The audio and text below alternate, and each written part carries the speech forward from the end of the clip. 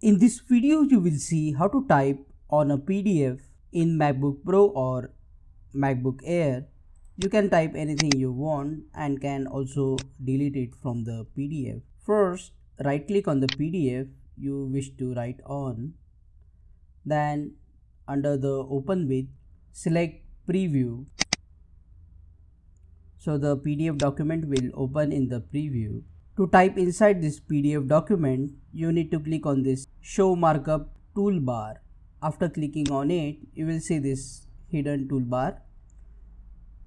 Under this hidden toolbar, click on A. This is a text option. After clicking on it, you will see this box.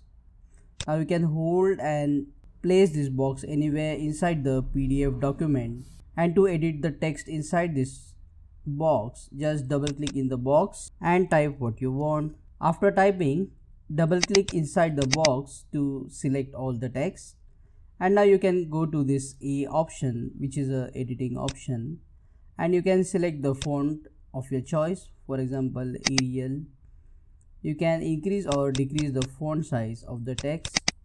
You can make it bold, you can make it italics, or you can also underline the text.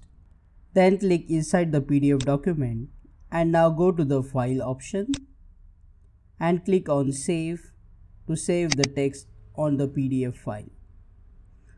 Now let's check the text.